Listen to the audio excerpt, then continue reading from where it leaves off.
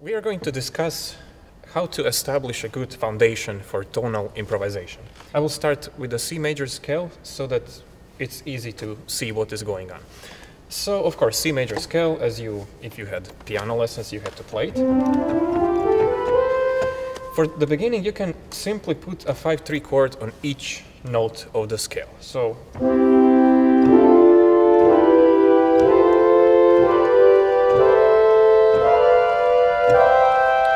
and just listen to the quality of each chord. So, in tonal harmony, the three main functions in a key are tonic, subdominant, and dominant. So that would be scale degree 1, scale degree 4, scale degree 5, and 5, of course, leads back home to 1.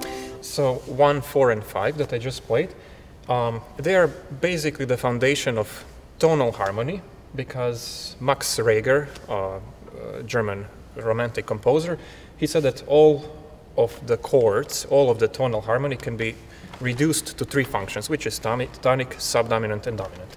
So same with hymn playing in church services.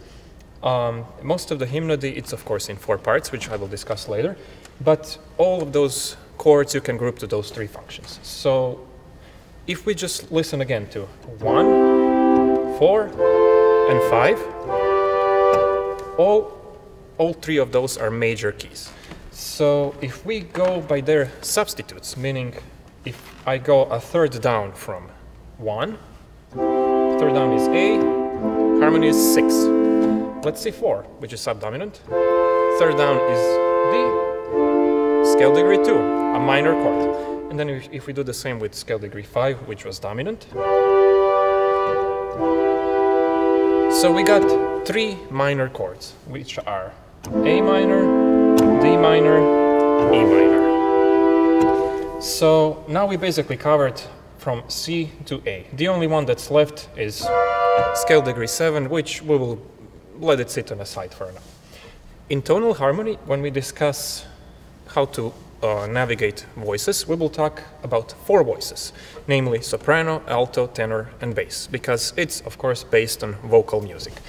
So when we talk about those 4 voices, if you open a hymnal, it will mostly have harmonizations in 4 voices, because that's the standard.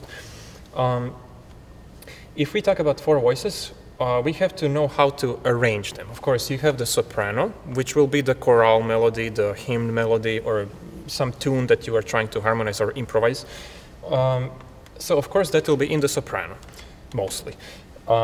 If we think about the other important voice, that would be the bass, because bass, meaning the basis of the harmony, it will be played, of course, in the pedal.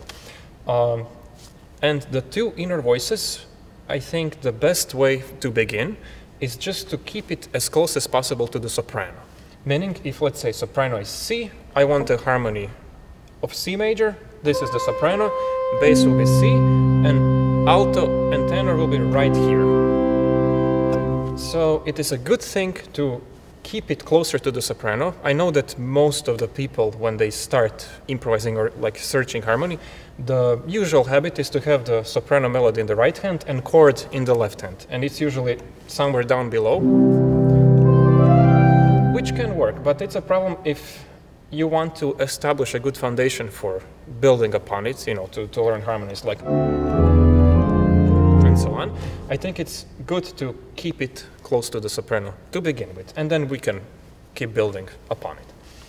If we go from chord to chord, the first way of connecting chords is to keep what's there, meaning if you have a C major chord, which we have C, E, and G, G major chord, of course, you hear the note, it's G. So if you can keep the common tone in both chords, namely in C major, in G major, the note G, that's a really good way of controlling the voice leading, just to establish a good foundation. So let's go from C harmony, from 1 to 5 and back to 1. So here we go. And I'll do it again. As you can see, alto hasn't moved. Here. While tenor just went to the closest possible position. And by when I say closest possible position, I simply mean if you're talking about G major harmony, that can be all of these notes, anything that's G, B, and D, anything that belongs to the 5/3 chord of G major. So you just go to the closest position that there is belonging to G major. So let's look at the tenor now. Going to D, because it's G, B, D, and back to C major. So the rule is simply to keep close to the soprano. As you can see, I connected 1, 5, and 1. Let's connect 1, 4, and 1.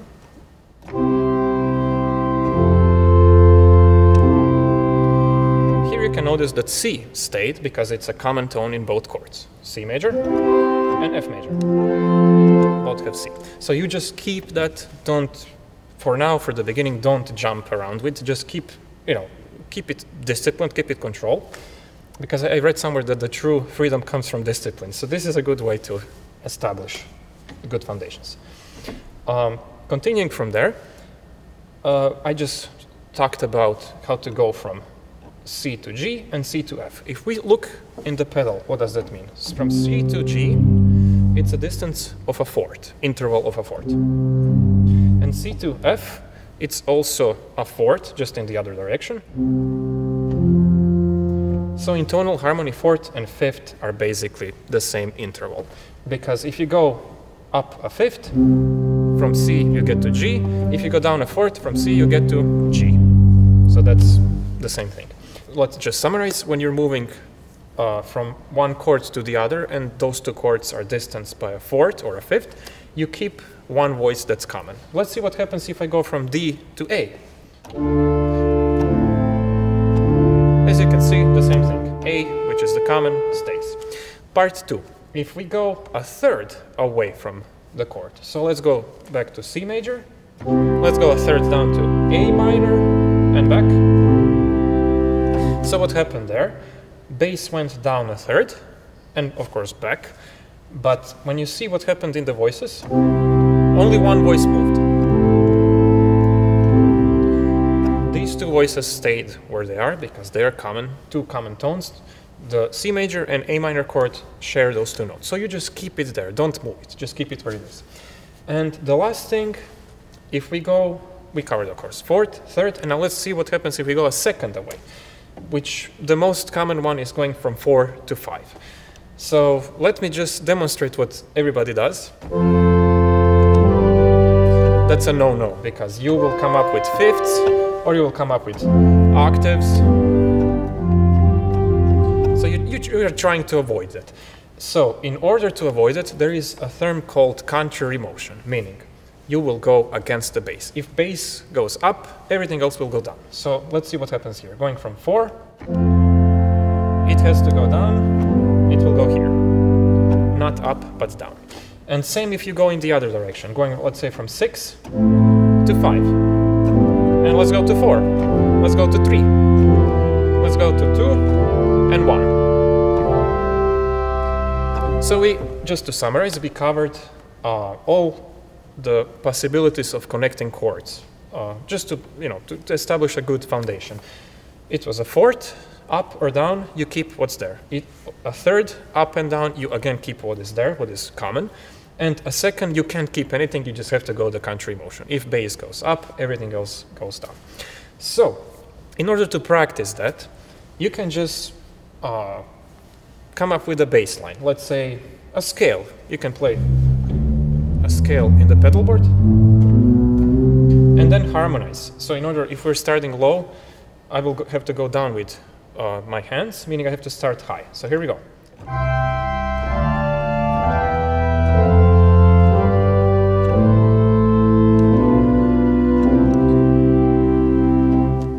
And this chord we will discuss later. I won't complicate things with it for now.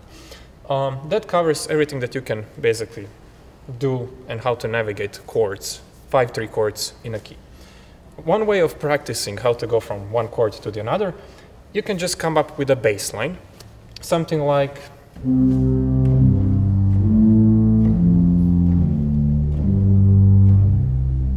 and then following the rules that I just explained, start, with a C major,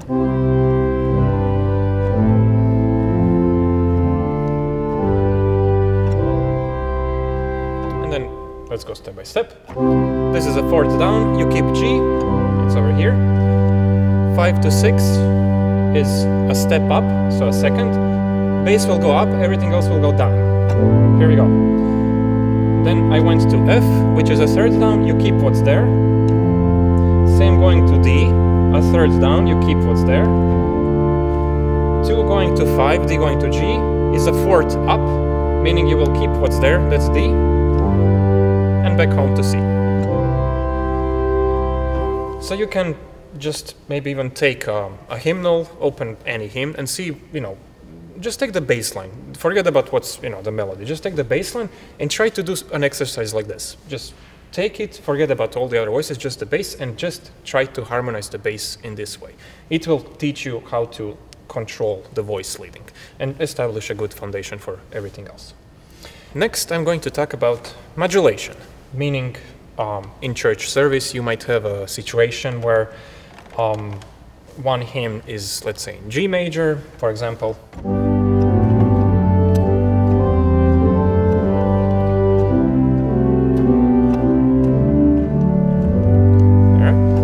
Other hymn, how about Holy, Holy, Holy, will be in D major. So question is, how do you get from one key to the other? This is a very basic example. So, of course, first hymn will end in G. And then we have to see what is, again, common in both G major and D major.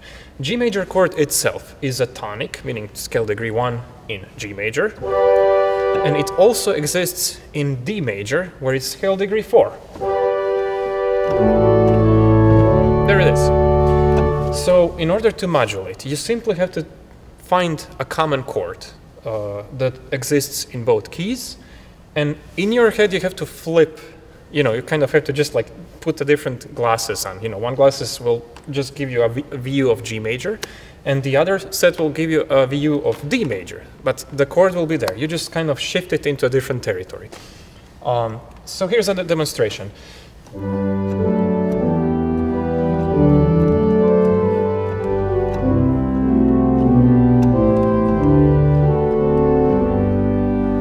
We ended in G, and now I have to shift in my head thinking, okay, this is not G major, this is D major.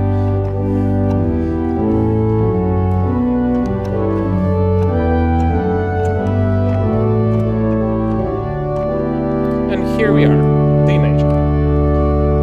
So this is a very basic example how to modulate. If we go into something more advanced, let's say we are in C major, and next hymn will be in E flat major. So example of C major hymn.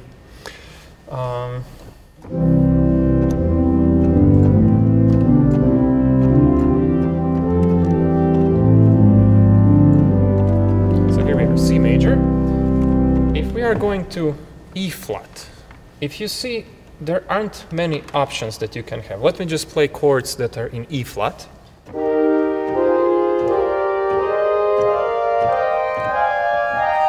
It's pretty far away from C major. However, if you think of something called minor 4, which is a very good trick in modulating, minor 4 in C major is F minor. It's perfectly valid, you can use it, it's not a problem. So if we go from 1 in C major to 4, minor 4, that minor 4 is 2 in E flat. So that minor 4 can take you pretty far away. You know, it's not just closely related keys, but you know, C major from E flat major is 3 flats away, so it's pretty distant. So here's an example. If we ended the hymn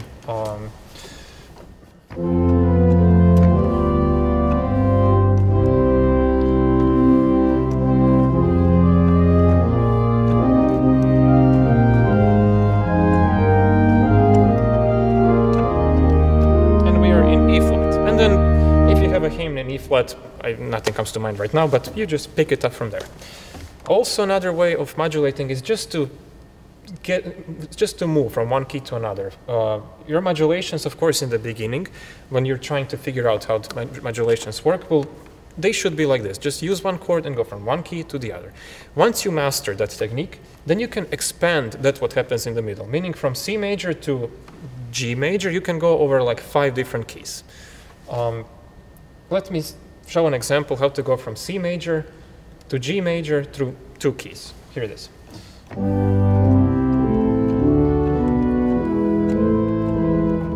Here is A minor. Here is C sharp minor. And back to G. There. So basically everything is possible, but the thing is that simply that control has to be there. And all of those examples are diatonic. So if we're talking about diatonic, of course, it's a common chord technique.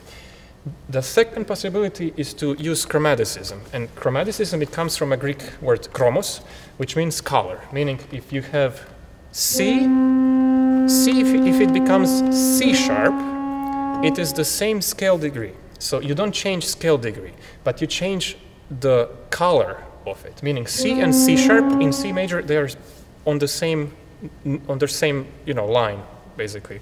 I don't know, in treble clef, it's in the, third space. So that doesn't change.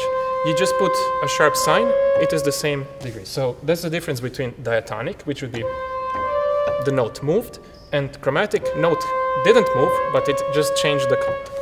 So here, an example is going from C to A. From C major to, of course, diatonically with the A minor, but if you just manipulate that C to C sharp, this is A minor. Now with C sharp, there's that chromatic change, the color changed, and that already took you further away from, let's say, diatonic, simple diatonic modulation would take you. Next step in learning how to improvise is develop the movement of voices. So I will focus on the soprano. What I discussed earlier is, of course, chordal connections, voice leading. So we will keep all that, more or less, because that's the foundation that you need to build upon. To solo out, I will just put it on the swell, and on the great I can just set a 4-foot, just to have a clearer melody than the accompaniment. And here's an example. So when you move in the voice in the right hand, that's more free. It's just where does it begin and where does it end? Here's an example. Right? We went from C to G. C is one chordal of C major, one let's say, chordic space going to G. If we go from C to D,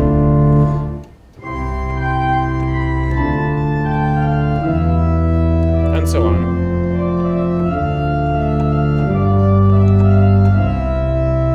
So it is basically where on the beat, where does that melody end? And everything else in between you can just fill with notes. And the best judge or the best critique when you're practicing is your ear. So if you end up with something like, this is better than this, right? And something like, I don't know, it's a 7th, but still I would prefer this note or maybe this note. It's this 7th just as a passing. And things like that. And just go from there. That will give you a solid foundation and just keep building from there. Let's say you have the end of service, the end of mass, and you want to improvise a toccata. So again, you just pick a harmonic idea, harmonic progression, which I have been using in all these improvisations. And here is an example.